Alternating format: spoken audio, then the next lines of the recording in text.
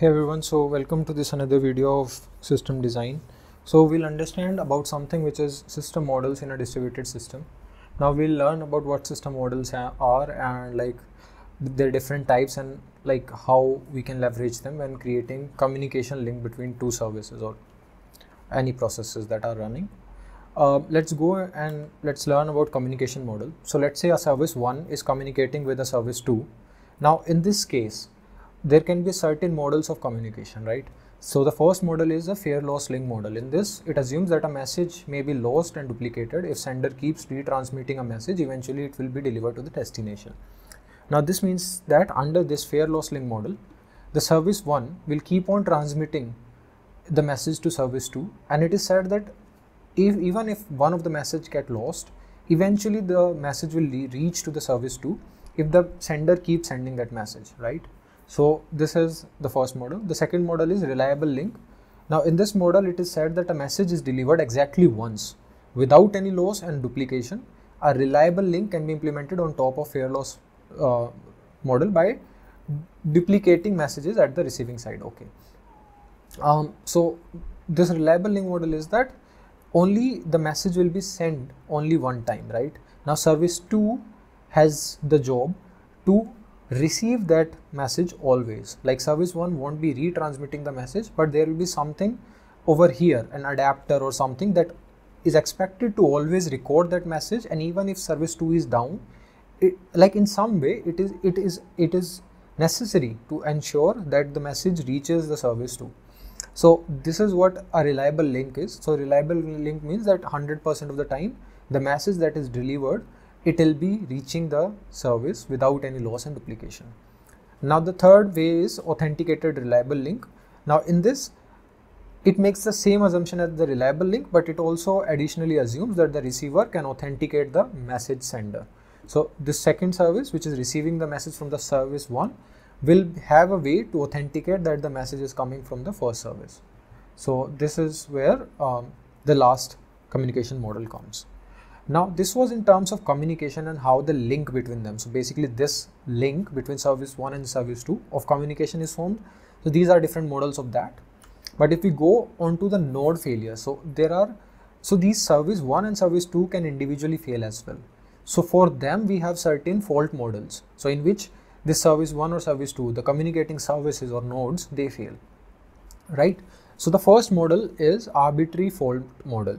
So in this model, it is assumed that a node can deviate from its algorithm in arbitrary ways.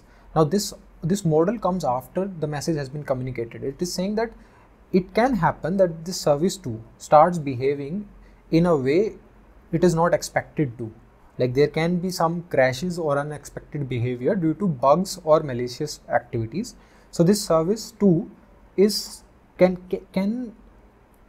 it is possible for this service 2 to not perform the way it is expected to, but in the same case, it is expected that this model will operate correctly if the number of nodes present are greater. Like even if 1/3 of the nodes are faulty, this particular model will operate correctly. So now in this diagram, I have one service and service 2. Now this service 2 is consisting of various nodes. Like it's not just one node over here. Let's assume that the service 2 consists of 10 different nodes who are running the exact same code, like they are replica of each other, and they are there to ensure that the service keeps running. So even if one node is down, the other node will be there to serve the traffic. So let's assume that is happening in service 2. So like this arbitrary fault model is saying that, okay, in our case, some of the nodes may not perform as expected, but still there is an algorithm through which 1/3 of, even if the number of faulty nodes are less than 1/3, it will eventually operate correctly, right? That is the first model. So the second model is crash recovery model. This assumes that the node does not deviate from the algorithm. It can't crash and restart at any time, losing its in-memory state. So this is again an assumption that this node will not at all deviate, right? And then the third model is a crash stop model, in which it assumes that the node does not deviate from the algorithm, but if it crashes, it will never come back online, right? So this is This is how the three models of node failures work, right? Now there is something as timing assumption as well. So first of all, we understood the link between the services. Second, we understood how the services are designed, like the individual node inside them. The third will be the timing assumption, that this communication within a service or across services, they can be synchronous in nature, which means that it assumes that sending a message or executing an operation never takes over a certain amount of time. This is unrealistic in real world. So synchronous means that, yeah, you'll send a request and it has to give you back a result in, let's say, some amount of time which is fixed. Now asynchronous is that you will have to wait for the request to come by, and like it will come by in an unbounded amount of time. Like it can sometimes take, let's say, 5 seconds. It can sometimes take as large as 50 seconds as well. Like this is just an example, but the model asynchronous means that you can't keep a bound on how much time the particular request will take. It can take a larger time as well. So like the the payment transaction that we do, they are asynchronous in nature because they can take some time. Sometimes they happen in like 1 minute, sometimes they happen in 2 minutes, and sometimes they even fail, like after 3 minutes they fail, right? So these are sometimes subtypes of asynchronous model.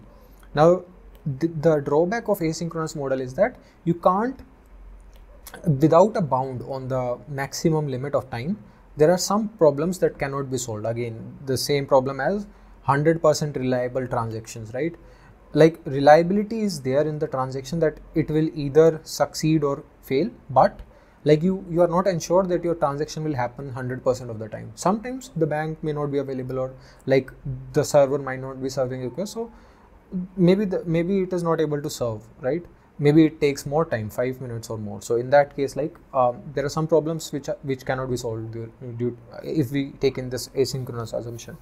Then there is the last model, which is partially synchronous. That means that system behaves synchronously most of the time, but for some request it will take asynchronous time. This is how our code is written mostly. Like we create some functions as asynchronous, so those functions will take an unbounded amount of time, but other functions are expected to, you know, give back results instantaneously. So yeah, this is partially synchronous model. But so these are the three types of timing assumptions. So we'll dive deeper into how the coordination between different services, and like within services, different nodes, they communicate with each other, and like just we'll check about how the system becomes reliable and all in the next coming videos. But for this video, that's all. Thank you guys. See you in the next one.